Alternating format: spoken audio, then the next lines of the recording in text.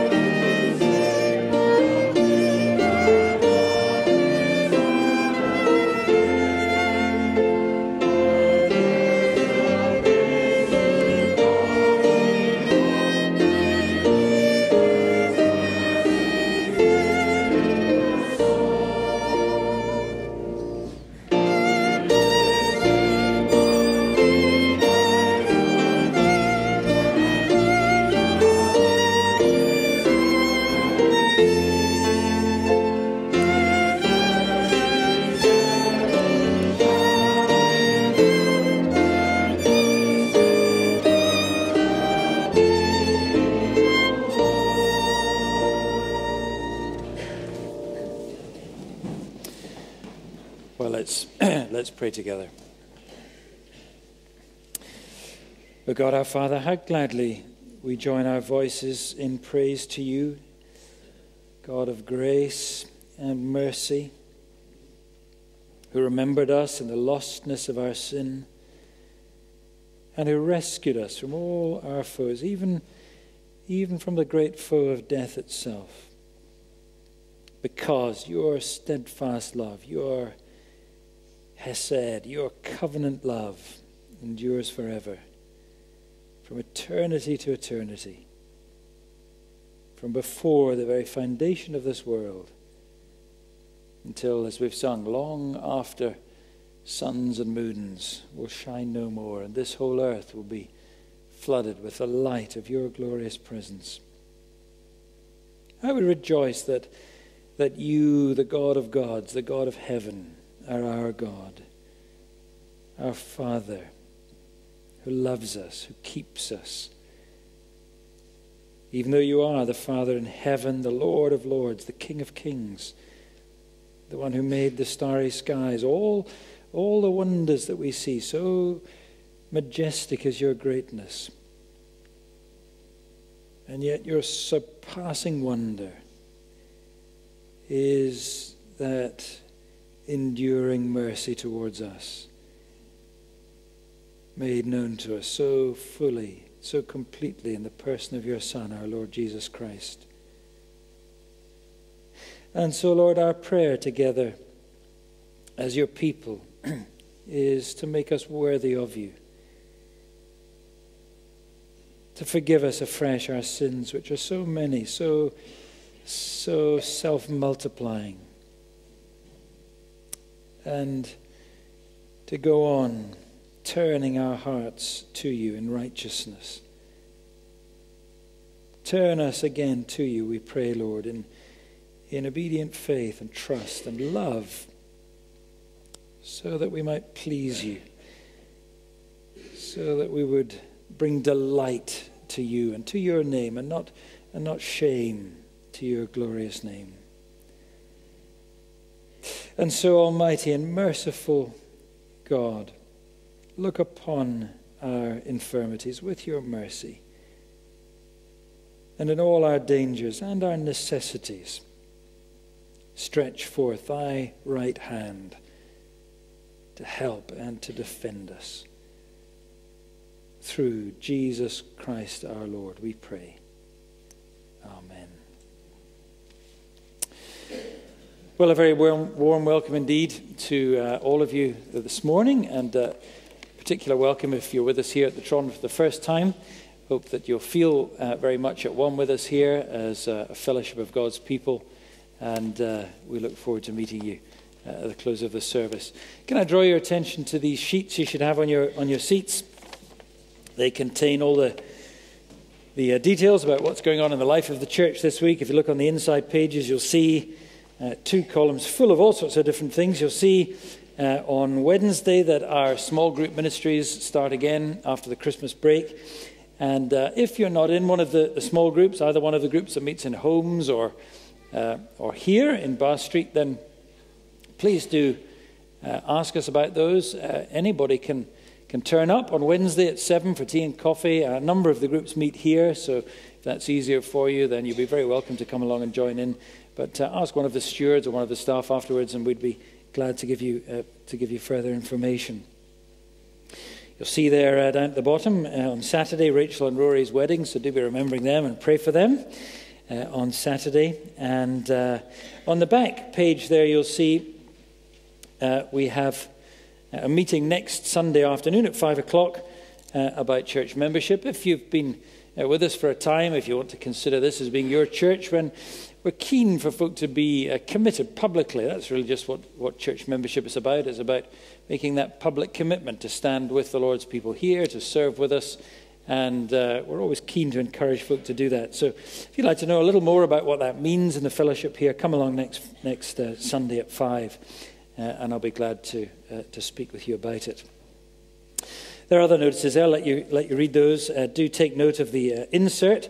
This year we're having a change. We're not having a calendar for our prayer partners, but every month we're going to have this colour insert so that you've got prayer updates about our prayer partners, and then you can also keep that page, stick it on your fridge or whatever it is. You'll notice it and remember the Blythes and their work in Istanbul and Turkey. Well, we're going to come to our reading now this morning, and we're resuming our studies after the break in the book of Deuteronomy, and reading at Deuteronomy chapter 30. Before we broke off for Christmas, we looked at chapter 29, and That is the beginning, and chapter 30 concludes Moses' last great address, the third of his addresses. It's like the book in miniature, really. Chapter 29 and 30. It's the whole scope of what God's covenant gospel is all about. And so we read from chapter 30 at verse 1. It's page 172 in the church Bibles. And when all these things come upon you, the blessing and the curse which I've set before you, and you call them to mind, or call your heart to return among the nations where the Lord your God has driven you, and return to the Lord your God, you and your children, and obey his voice and all that I command you today with all your heart and with all your soul, then the Lord your God will return your fortunes and have compassion on you, and will gather you from all the peoples where the Lord your God has scattered you. One of your outcasts is even in the uttermost part of heaven. From there the Lord your God will gather you, and from there he will take you. And the Lord your God will bring you into the land that your fathers possessed, that you may possess it. And he will make you more prosperous and numerous than your fathers. And the Lord your God will circumcise your heart and the heart of your offspring, so that you will love the Lord with all your heart and with all your soul, that you may live. And the Lord your God will put all these curses on your foes and enemies who persecute you. And you shall literally turn and obey the voice of the Lord, and keep his commandments that I command you today. The Lord your God will make you abundantly prosperous in all the work of your hand, in the fruit of your womb, and in the fruit of your cattle, and in the fruit of your ground. For the Lord will turn and take delight in prospering you, as he took delight in your fathers, when you obey the voice of the Lord your God, to keep his commandments and his statutes that are written in this book of the law, when you turn to the Lord your God with all your heart and soul. For this commandment that I command you today is not too hard for you, neither is it afar off. It's not in heaven, that you should say, who will ascend to heaven for us and bring it to us, that we may hear it and do it? Neither is it beyond the sea, that you should say, who will go over the sea for us and bring it to us, that we may hear it and do it? But the word is very near you. It's in your mouth and in your heart, so that you can do it. See, I have set before you today life and good, death and evil. If you obey the commandment of the Lord your God that I command you today, by loving the Lord your God, by walking in his ways, by keeping his commandments and his statutes and his rules, then you shall live and multiply. And the Lord your God will bless you in the land that you're entering to take possession of it. But if your heart turns away and you will not hear, but are drawn away to worship other gods and serve them, I declare to you today, you shall surely perish. You shall not live long in the land that you're going over the Jordan to enter and possess. I call heaven and earth to witness against you today that I have set before you life and death, blessing and curse. Therefore choose life, that you and your offspring may live, loving the Lord your God, obeying his voice, holding fast to him, for he is your life and length of days, that you may dwell in the land that the Lord your God swore to your fathers, to Abraham, to Isaac, and to Jacob, to give them. Amen. May God bless to us this his word. Well, there's a great deal there about God's mercy coming back to his people. And we're going to sing number 894, a hymn that reminds us that we remember God's great mercy and that it's by his help and his alone that we have safely come with him. Number 894, Come, O Fount of every blessing.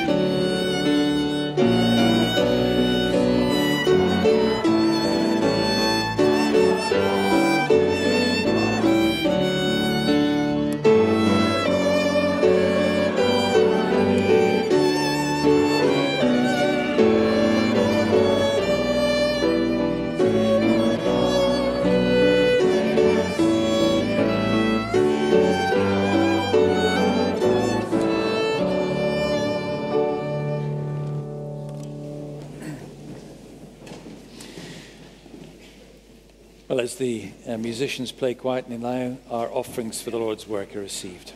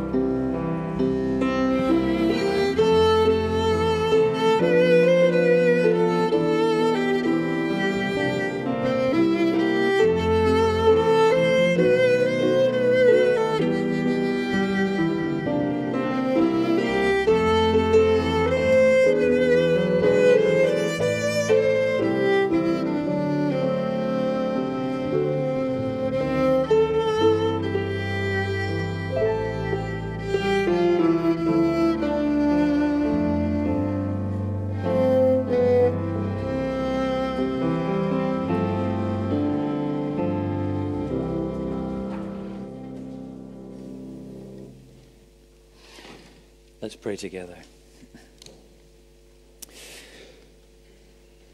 Our Heavenly Father, you have laid upon us as your church the responsibility of proclaiming to this world the light and the life of your glorious heaven and your kingdom through our Lord Jesus Christ to the uttermost parts of the earth, and therefore this whole world and its peoples are to be in our minds and on our hearts and in our prayers.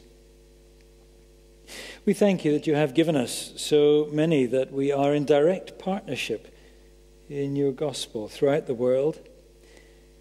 And we do remember, especially at this time, the Blythes and their work in Istanbul and Turkey, thanking you for their great faithfulness there over so many years. And praying, Lord, in that land which in these days knows considerable convulsion and difficulty, both politically and on some of its borders militarily. We do pray for them. We pray for the churches in that populous land, small in number and in the world's eyes far from being strong. And yet, Lord, we know that where you are, there is might and there is power, even to the breaking down of the strongholds of faith and of unbelief and of darkness. So we pray for the Blythe family, for all that they're involved in, for the land of Turkey. And we ask that your gospel would shine brightly in their great cities and in their towns. That you would encourage those in ministry and those who are training for ministry and mission. And that you would give them courage to stand in the face of threat and of intimidation. And that they might see your church grow, even in the face of all of these things.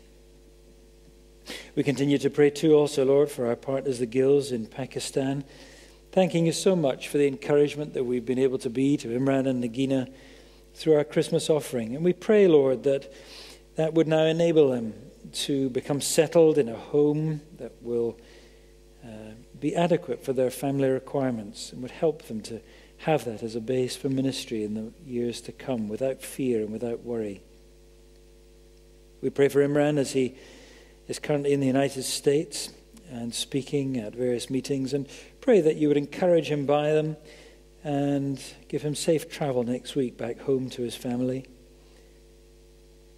We pray that you would use him greatly, as you have been, for the sake of the gospel of Christ in the land of Pakistan and among the many of his countrymen and women who so desperately need to hear the goodness and the grace and the mercy of God our Father.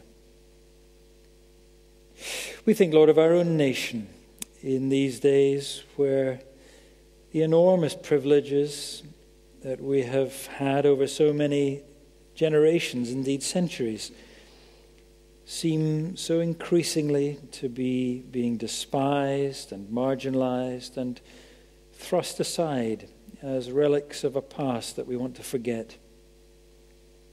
We think of the increasing concerns about the intrusion of the state, especially through the machinations of our Parliament in Edinburgh, which seems so keen to make our country the most liberal and progressive, whatever that may mean.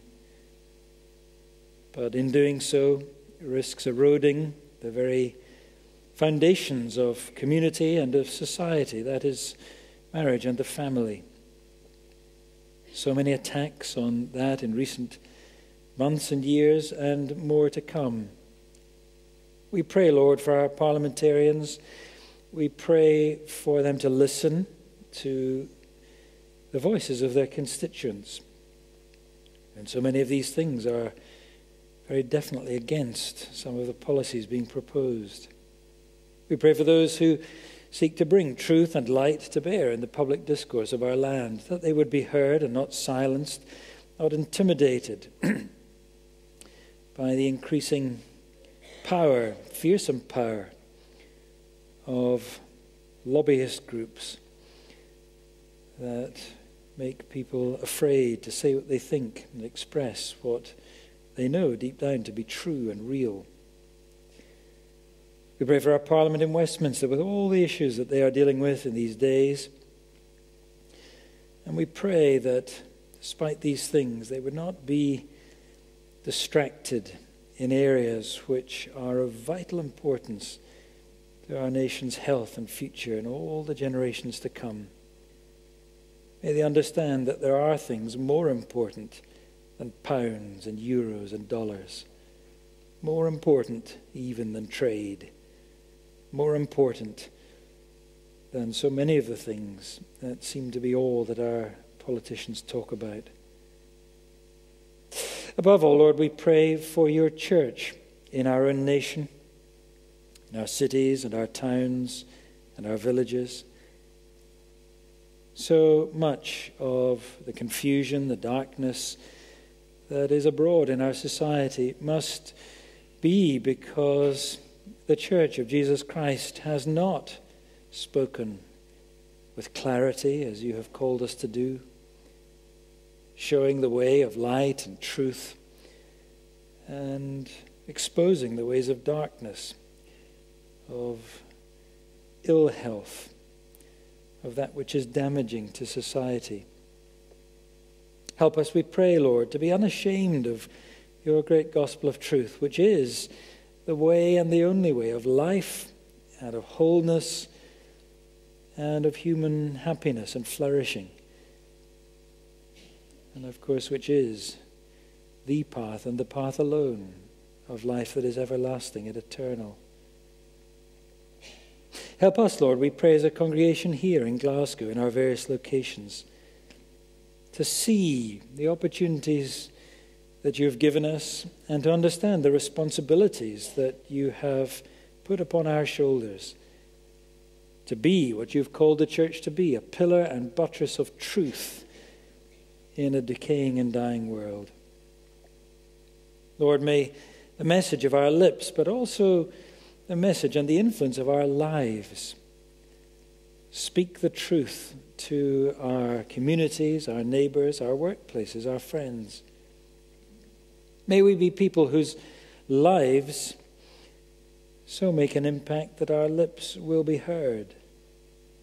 not those whose words are drowned out by behavior, by standards, by lifestyles that simply contradict the things that we say that we believe and proclaim. Help us, Lord, we pray. We need your mercy. We need your strengthening day after day after day. And so we're gathered this morning once again around your word, saying, speak to us, Lord. Draw near to us. Descend with all your power as we meet, as we wait upon your word. Draw near to us, inspire us. Give us hearts, we pray, to praise, and to love you, and to show this world the way that is the way of life, the way of truth, and the way of love to our Savior, the Lord Jesus Christ. So, Lord, as we come to your word now, that is our prayer. Open our eyes, that we may see wondrous things from this, your law. For we ask it in Jesus' name. Amen. We sing then, as we come to God's word, the prayer that we find in number 534 in our books. On this assembled host, in this accepted hour, O Spirit, as at Pentecost, descend in all your power. Number 534.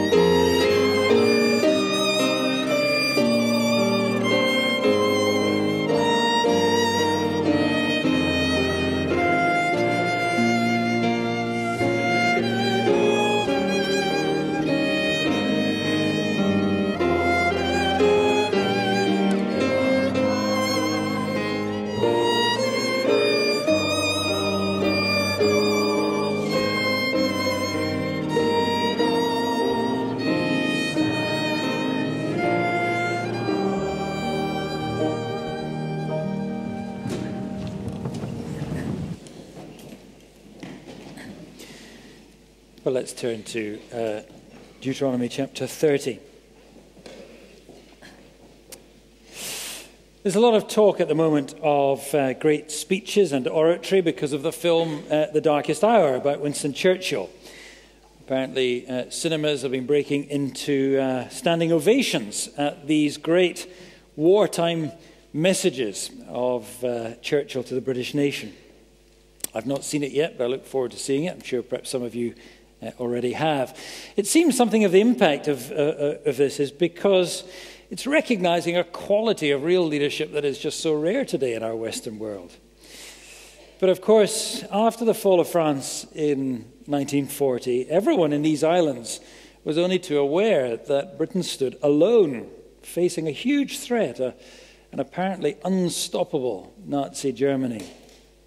And the future that this nation faced was a very great abyss of great darkness, unless there was going to be an extraordinary turnaround.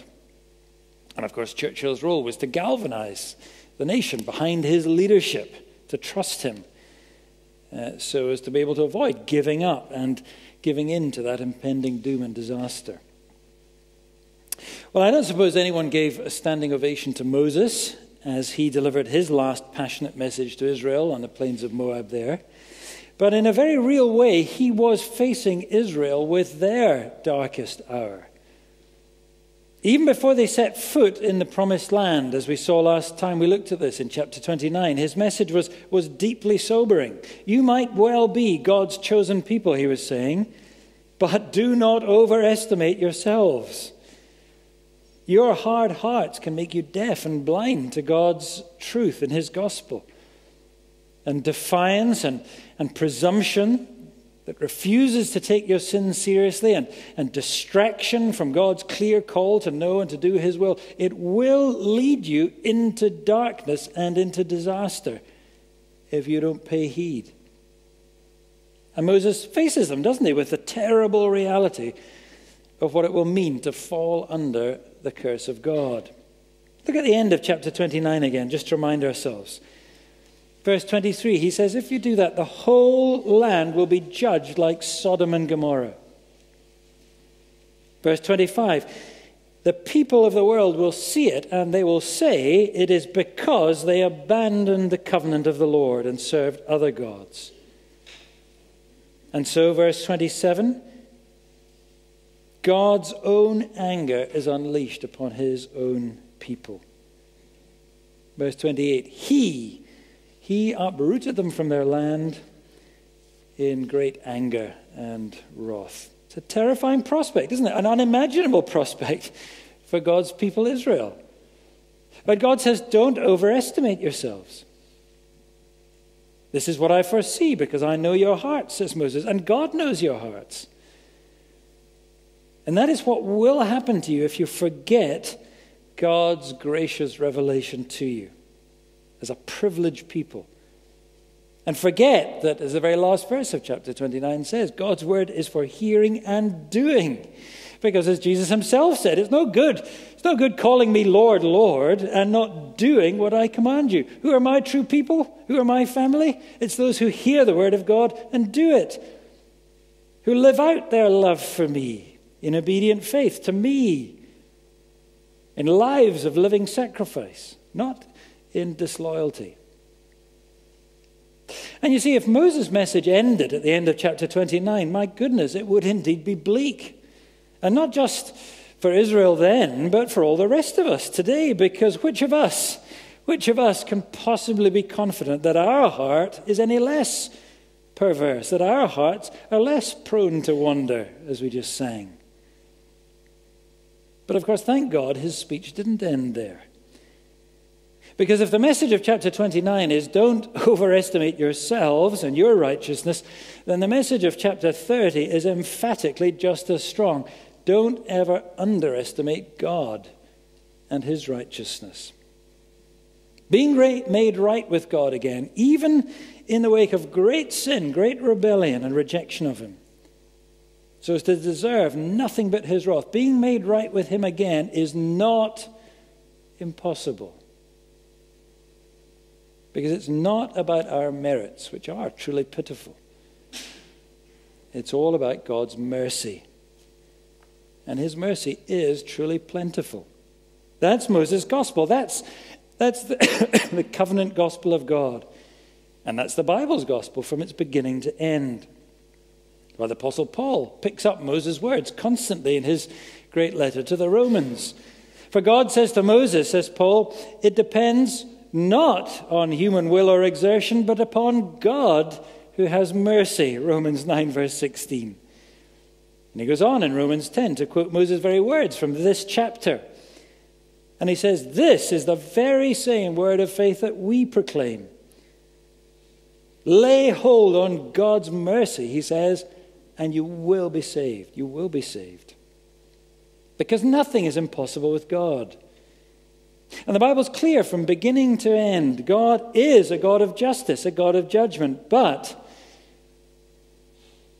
mercy triumphs even over judgment. C.S. Lewis has a marvelous phrase in his book, The Lion, the Witch, and the Wardrobe, where he speaks about the deeper magic from before the very dawn of time, which overcomes the deep magic from the dawn of time that demands that the sons of Adam must be put to death if they sell themselves into the hands of the evil power of the White Witch. But there's a deeper magic.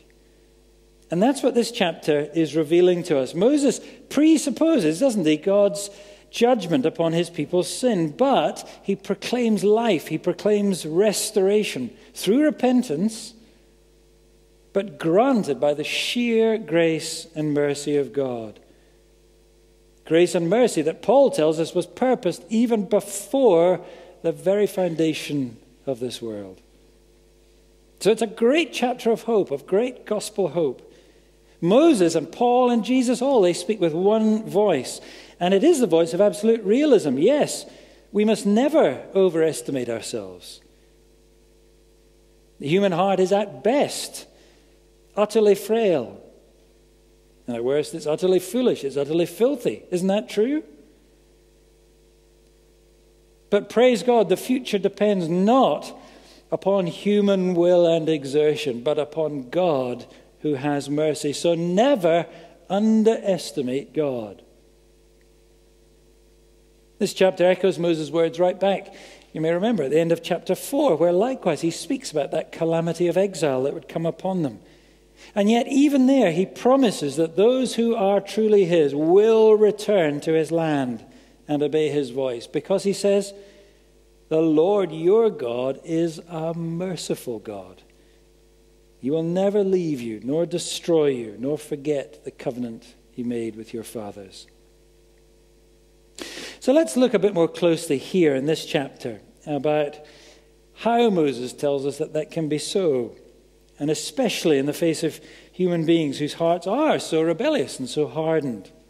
Moses proclaims in this chapter a gospel of utter certainty and a gospel of unmistakable clarity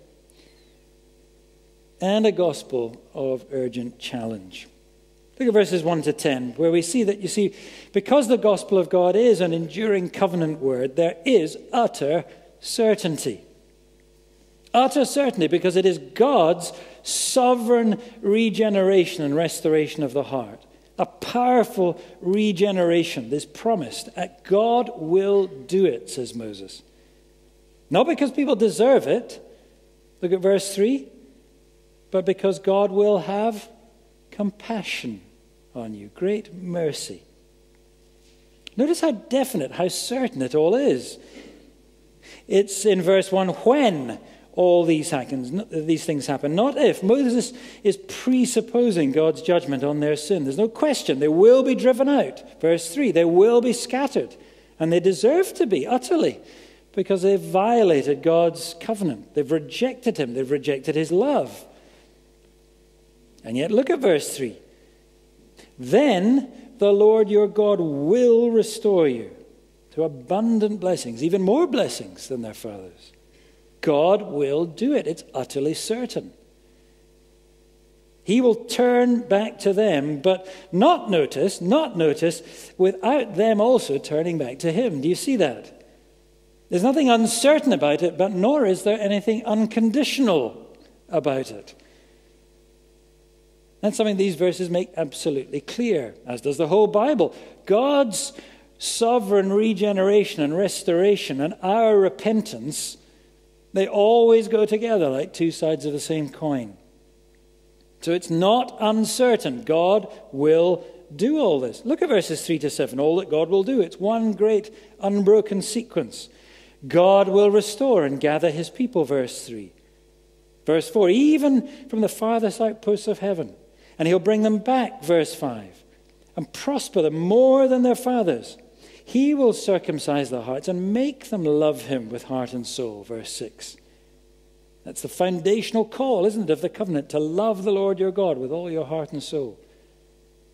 And verse 7, he will curse every enemy and foe. It is not uncertain because it's God who will do all of this. But notice it's not unconditional. They will repent. They must return to God, even as God will return to them. All through verses 1 to 10 here, there's a great play on that verb, to turn, to repent.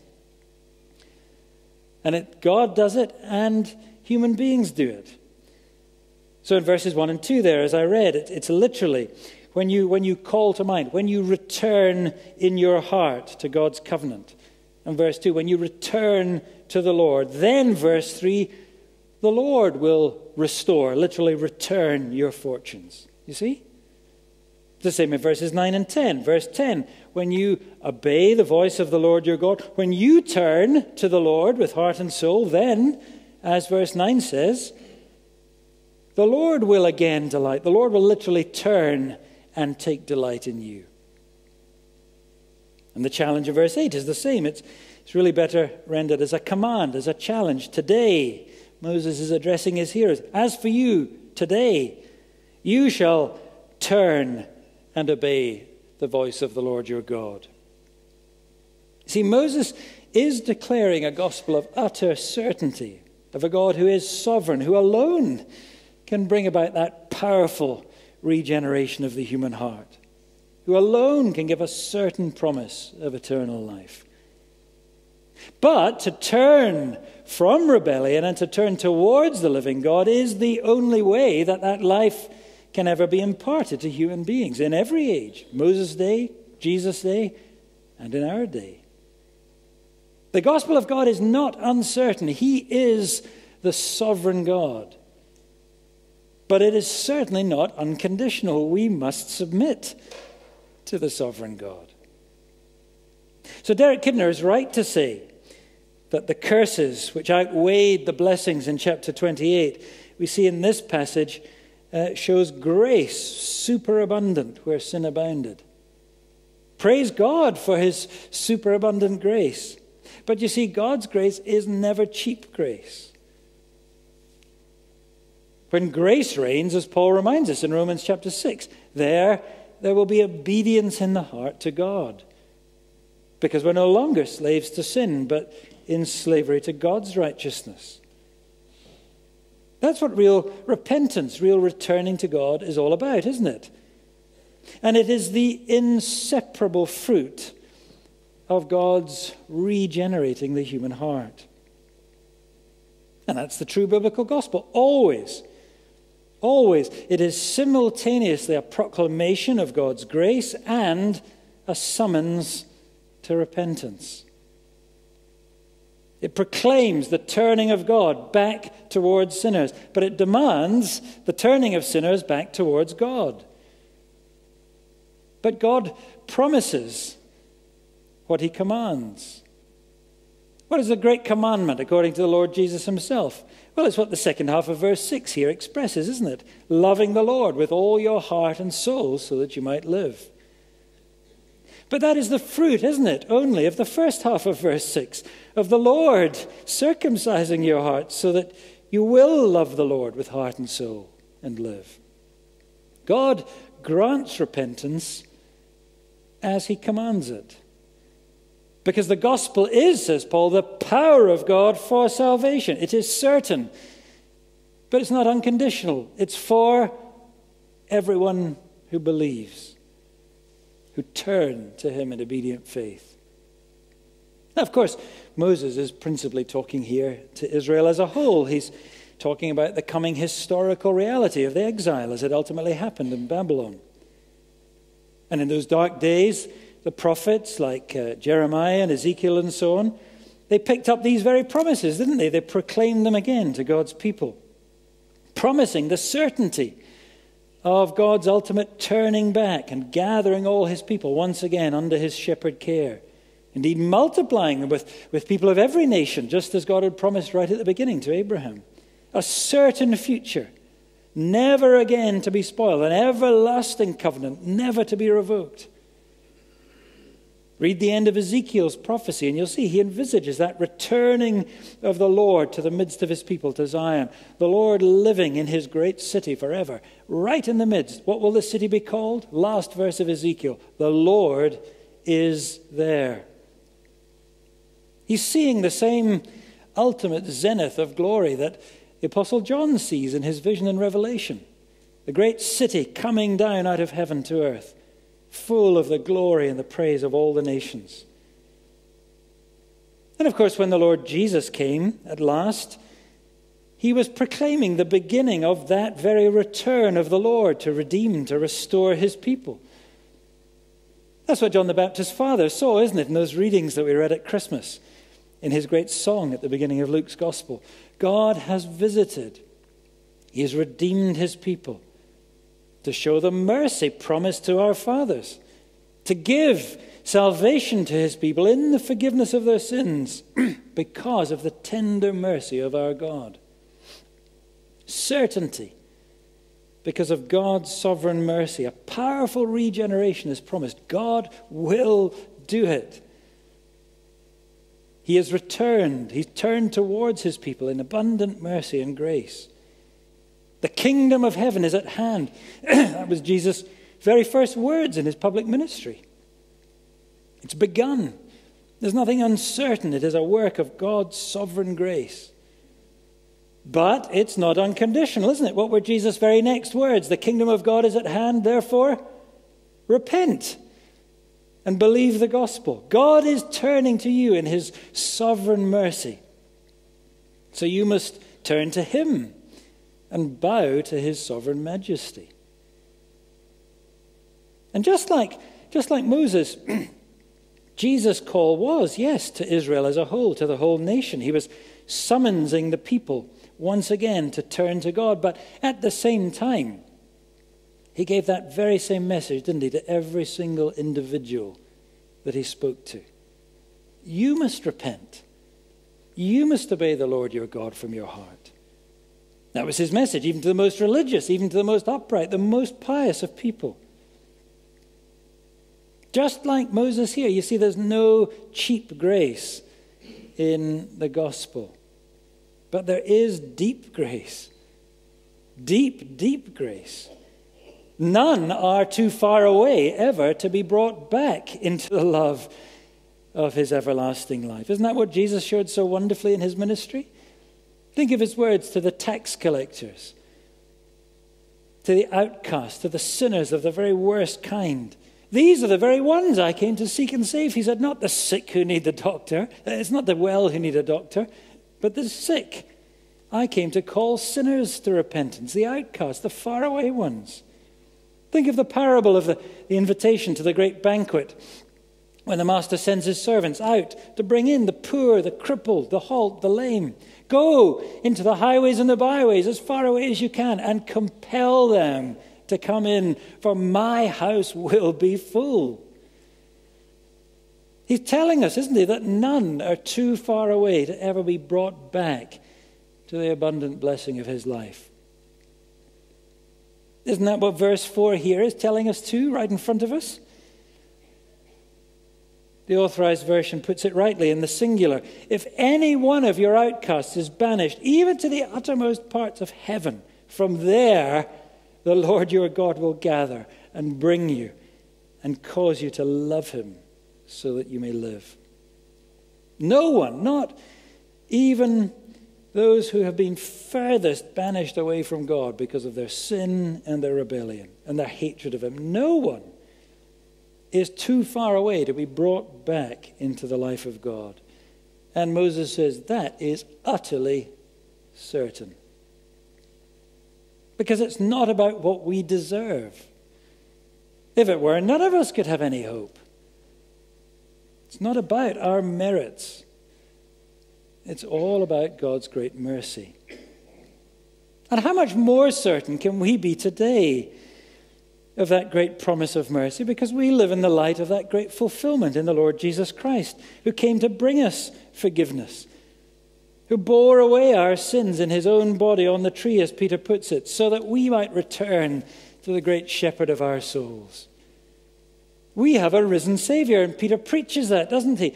God has exalted him as leader and Savior. To do what? To grant repentance to Israel and forgiveness of sins. And a bit later on, he says, God also has granted repentance and life even to Gentiles, which most of us are. Because the gospel is God's enduring covenant word, we can have utter certainty in his sovereign regeneration of the heart. And no one can ever be beyond that reach or power or mercy, even in the uttermost parts of the earth. That should give great encouragement to us, shouldn't it? Especially if we might feel ourselves, oh, well, my life has been so far away that I must be beyond the mercy and the power of God. No. Or some of us who feel, well, there are people we know and love, and they're just too far gone. They will never repent. They could never come to the Lord Jesus Christ. No, our sovereign God can, and he does restore, even from the uttermost reaches of heaven and earth. It's right in front of us. And it's certain. And Jesus tells us, doesn't he, when he does do that, there is unbridled joy among the angels of heaven in the Father's house. So let's never give up on calling people to turn to the Lord.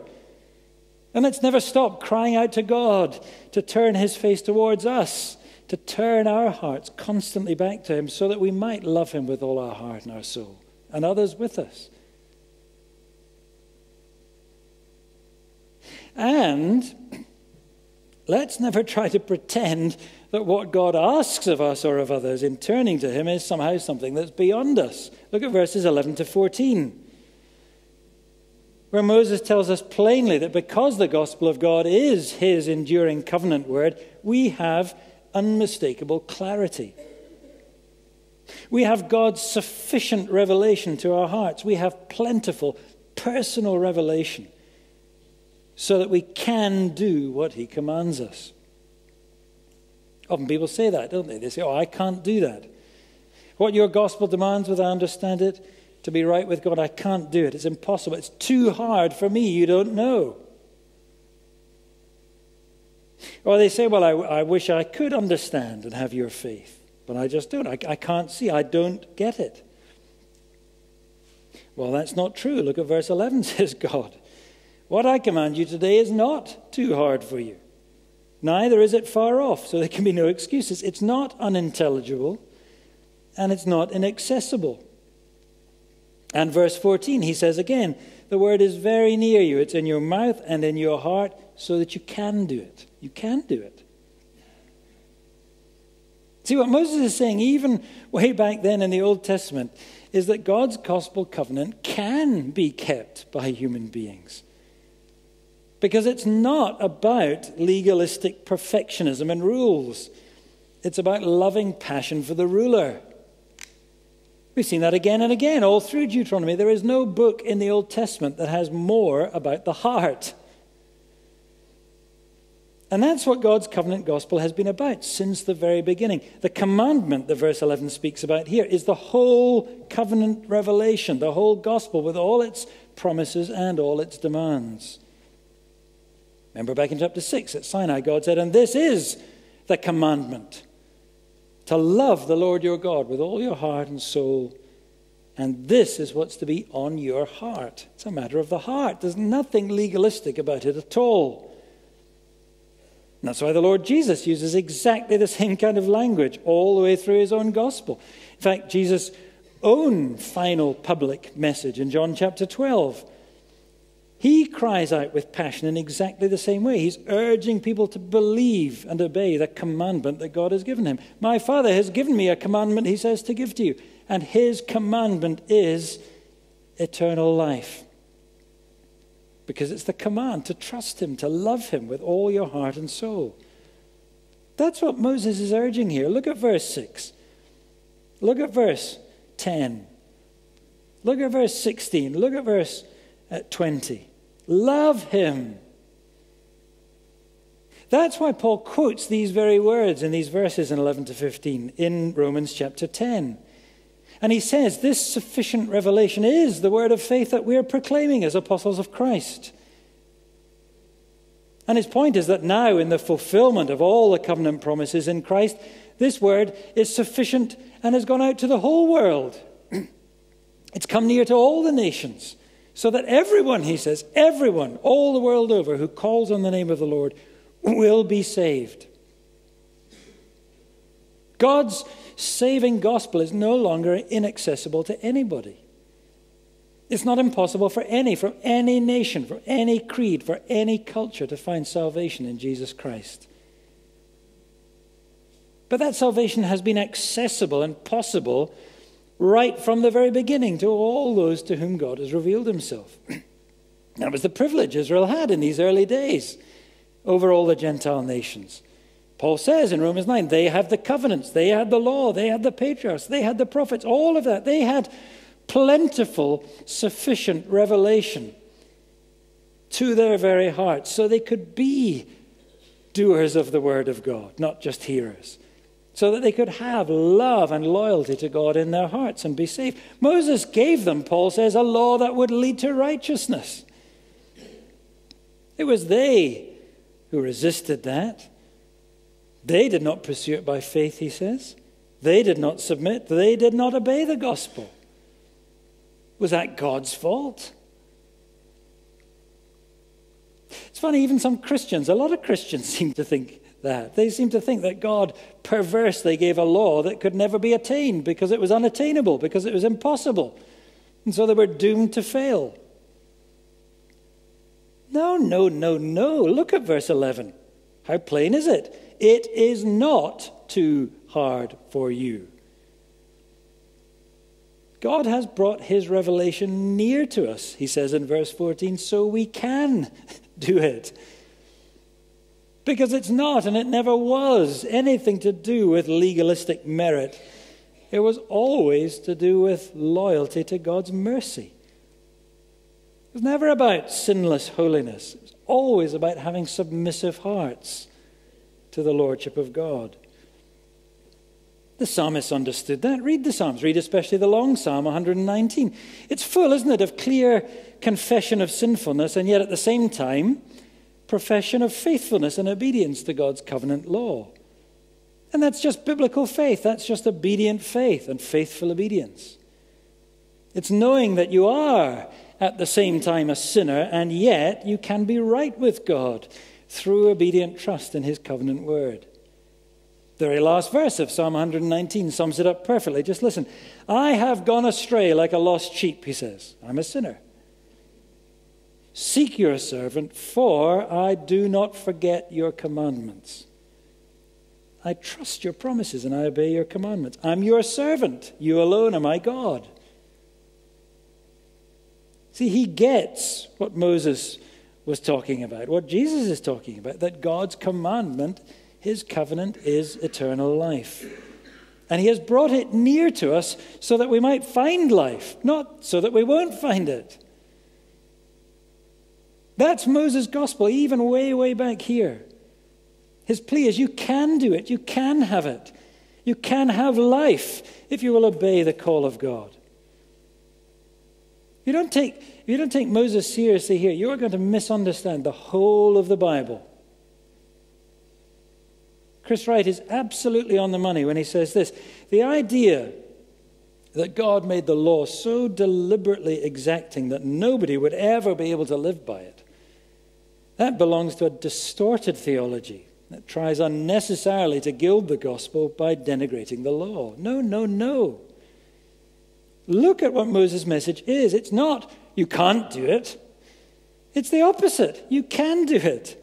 You can find life with your God because he has brought his commandment of life near, so near, right into the heart of your lives in sufficient, plentiful, powerful revelation, which mediates God's powerful, transforming mercy from heaven into your very heart, so that the very thing which can only be the fruit of God's mercy, a real heart of love and loyalty to God, so that it becomes something you can do in response to his word.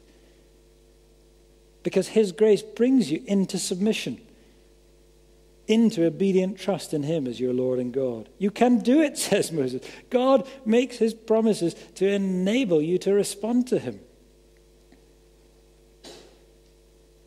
And of course that means, doesn't it, you can't ever blame God if you are the one who refuses to respond. And again, how much more true is that for us, to whom God's revelation has been even more abundant and complete and sufficient? His word has come so near in God himself, taking human flesh and coming among us in the person of the Lord Jesus Christ. So no one can say, oh, I've searched high and low for God, I've searched everywhere, I can't find it. No, says Jesus, whoever has seen me and heard me has seen and heard the Father. And no one can say, oh, I can't do that. Because Jesus has said, come to me, and whoever comes to me, I will never cast out. See, friends, the truth is not over the seas somewhere in some strange philosophy and religion. It's not up in heaven among elite, erudite professors and philosophers and holy men. No, no, no. The Word became flesh and dwelt among us, and we have seen his glory in the gospel of the Son. God's gospel grace came near in the law of Moses, but the fullness of his gospel grace has come to all in the person of the Lord Jesus Christ. So we can know God, so we can find life. In his enduring covenant word is unmistakable clarity so that we can find him, so that we can follow him, so that we can have life. And we can never blame God if we refuse and determine to remain in darkness, because we will have actively rejected his command to life. We will have actively chosen his sovereign curse. And that's what Moses makes clear, isn't it, in this final section in verses 15 to 20, where he insists that for all God is sovereign and for all his revelation is sufficient, precisely because his gospel is a sovereign word, it always issues to human beings an urgent challenge. It demands a sincere response from our hearts. A personal response is required of us. God says you can do it, and therefore you must do it. See, I have set before you, verse 15 today, life and good, death and evil. Verse 19, life and death, blessing and curse. Therefore, choose life. It is a matter, he says, of life and death. And that is the choice in front of us here, isn't it? It's the choice that is there all the way through the Bible, from Moses and Joshua to Jesus and John. And it's an unavoidably binary choice, isn't it? Nothing blurred, nothing indistinct, nothing remotely relative. It's life and death, blessing and curse, heaven and hell. Now, of course, Moses is looking into the future. He's seeing the whole story of God's people as a whole. But do you notice that also in every section that we've looked at today, he is very clearly addressing and exhorting that generation, those people, that day who are standing right in front of him. He's not just talking about big picture biblical theology. He is speaking a personal word to everyone who is listening, and he is calling them with an urgent challenge to respond today. Verse 8, as for you, you are to obey today. Verse 11, this command I command you today. And above all in this last section, again and again, verse 15, see, I'm setting before you today life and death. Verse 16, if you obey today. Verse 18, I declare to you today. Verse 19, I call heaven and earth as witness against you today. You see, it's true. God's story is, of course, bigger than any generation and any age. His purpose is everlasting. It is eternal. Seen in that perspective, each one of our lives is just but a speck of dust in the scheme of his great plan. But doesn't Jesus tell us also that that great and mighty God is the God who numbers the very hairs of each one of our heads? Isn't he the one who knows every single one of his sheep by name? And his gospel does make an urgent plea, doesn't it, to every single individual hearer. And he presents every single one in every age with this urgent choice. Choose life. Something I think that highlights that all the way through this chapter is that where you read the word you, it is nearly always in the singular. I mentioned that in verse 4, if any one of your outcasts is far away. But it's all through. If you have an old version, it's thee and thou. It's not you and ye. Only in verse 18, where he gives that general warning in the plural. But every other plea here is personal. It's to each one of you personally. You, my friend, each one of you, choose life. Choose what he promises. Choose what he offers. You turn to him. Don't turn away from him. You see, the challenge of the biblical gospel is not impersonal. It's deeply personal to every individual because God cares for everyone who is outcast because of their sin. That's what Jesus makes so clear, isn't it, in the parable of the lost sheep. 99 good sheep in the flock is not enough if even one individual lost outcast of his is out there. His gospel call is personal to us. And it's a personal call, isn't it, to him, to personal commitment to him. It's not a call to religion. It's not a call to ideas. It's not a call to performance. Look at verse 16. How do you obey him? By loving him, by walking with him in his way. Verse 20, finding life is loving the Lord. It's listening to the Lord. It's being loyal to the Lord, cleaving to him. That's real faith for the Bible, isn't it? Sometimes people say, what is faith? There it is. It's personally loving, listening, and being loyal to the Lord our God, made known to us most fully in the person of the Lord Jesus Christ. He who has the Son has life, says the Apostle John. That's what Moses is saying here in verse 20. He is your life. He is your life. The challenge of the gospel is not impersonal to things or to thoughts. It's personal. It's to us, and it's to each of us to be with him. And therefore, you see, the challenge is not avoidable. Sometimes people think, if God is sovereign, how can there really be a choice? But you see, in fact, the Bible makes it clear that it's precisely God's sovereignty that demands a choice. There can't be impartiality when the sovereign Lord of heaven and earth demands that you choose his life. We can't just say, oh, well, no, Lord, I think I'll sit on the fence. To not obey, to not choose life is to choose defiance and disloyalty.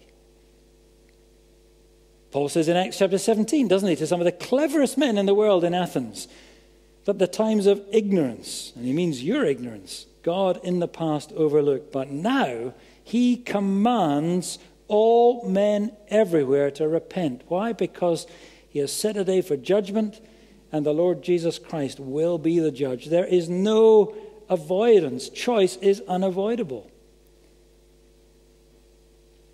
Derek Kidner's right. He says, life and good are man's to choose. Never to earn, but to choose. It's a command of the sovereign God. And yet it is an offer of sheer grace. So that to refuse that call of grace is to spit in the face of the God who so loved this world, he gave his own blood that we might choose life. And none can so profane the blood of the covenant, so outrage the Spirit of grace, and not, in doing so, thereby exclude themselves from that life that they have treated with such contempt. But notice one final thing that's so clear here. The challenge of the gospel is not impersonal, nor is it avoidable, but the challenge of God's gospel is not dispassionate. Moses cares what his people choose, and God cares what people choose. He sets before them the truth that is absolutely clear, absolutely certain, deeply challenging. He's hidden nothing. He's set before them life and death, blessing and curse, heaven and hell. But he does not say, not here, not anywhere in the whole Scriptures, I've put it before you, do as you please. See if I care. Take it or leave it. Never. What does he say? Choose life, says Moses. Enter by the narrow gate, cries Jesus. Come to me, all who labor and are heavy laden. I will give you rest. Have I any pleasure in the death of the wicked, says the Lord God, and not rather that they turn from their ways and live? No. No. God, our Savior, says the Apostle Paul, desires all people to be saved and come to a knowledge of the truth. So never underestimate God. He says to you personally, each one of you today, each one of us here in this room, choose life. None can be too far away. He promises powerful regeneration of your heart, powerful restoration through Jesus Christ. He has given every single one of us here this morning plentiful revelation in the Lord Jesus Christ. But he does demand from every single one of us a personal response to the Lord Jesus Christ. Today, his mercy, his sovereign mercy calls us. And he says, choose. Choose life. Let's pray. The word is near you, in your mouth and in your heart, so that you can do it. And this, says Paul, is the word of faith that we proclaim. Because if you confess with your mouth that Jesus is Lord, and believe in your heart that God raised him from the dead, you will be saved. You will be saved. Grant us hearts, Lord, to turn to you. Today and every day, we pray. And to know your great mercy, now and forever. Amen. Well, we're going to sing a hymn of response. It's on the screens. Today, your mercy calls us to wash away our sin, however great our trespass, wherever we've been, however long from mercy our hearts have turned away.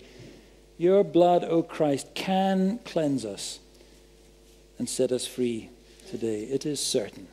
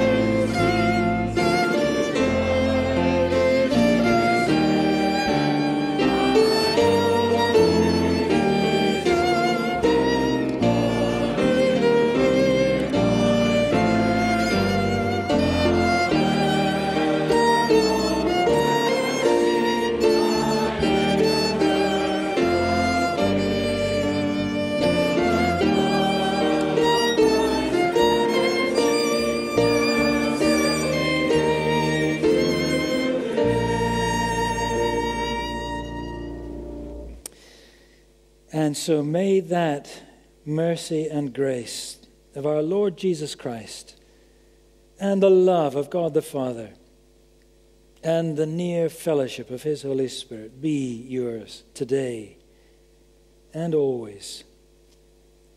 Amen.